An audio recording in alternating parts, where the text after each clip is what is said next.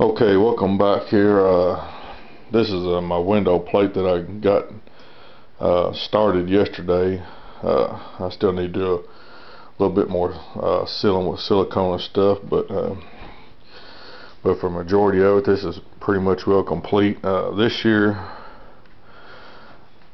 all my ductwork's going to be 6 inches, except for the ports in and out of my box. They're still 4-inch.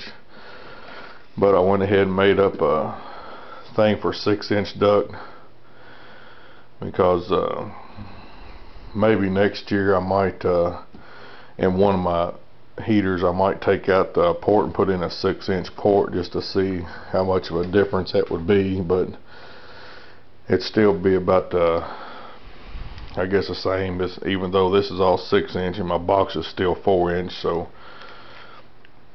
I just figured I'd just show this. Basically all it is these little collars here, these two right here is going to be, this is going to be the inside, and this right here is going to be the outside. I basically made it like I did last year.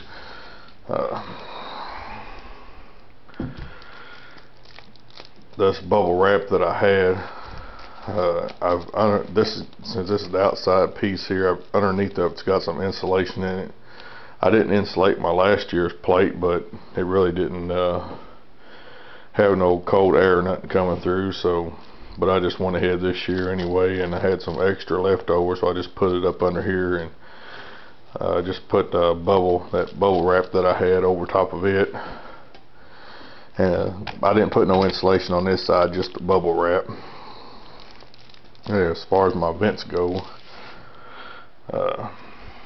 this here is what's going to be taking the air from the inside of the room out to the box, and then down here on the bottom I just got the intake side back into the house. And what I'd used, I don't know if you see them little metal tabs, but this right here is actually these two down here are actually like they call them, I guess, starter connectors or something. What it is just I guess where you cut a hole, like if you got, I guess, the square type fiberglass ductwork or metal duct, you just go in there and cut a 6-inch hole in it, and you'll stick this down in. These little tabs are actually sticking out and they just bend over.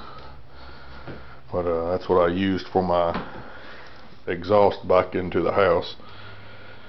And of course the ones up here, these are just flex duct connectors.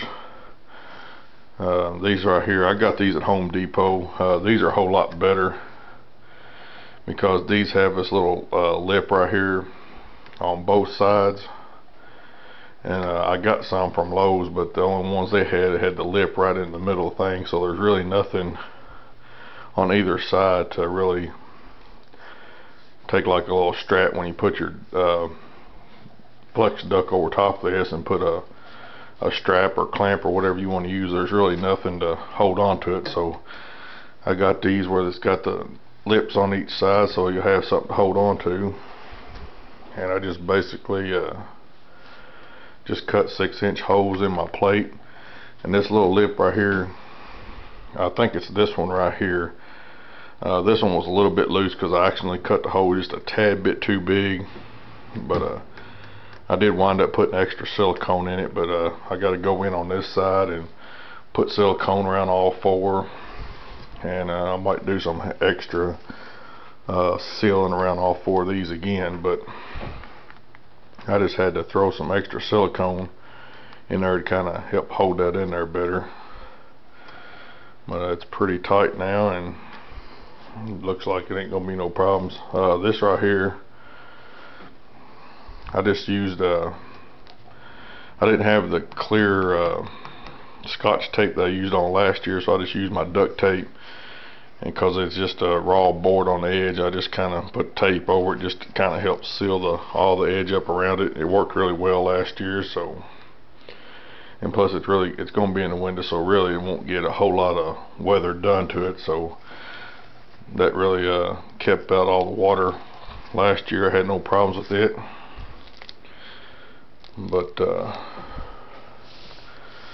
like I said, I get out here and I just want to do some extra sealing up around these edges here and get that better sealed up.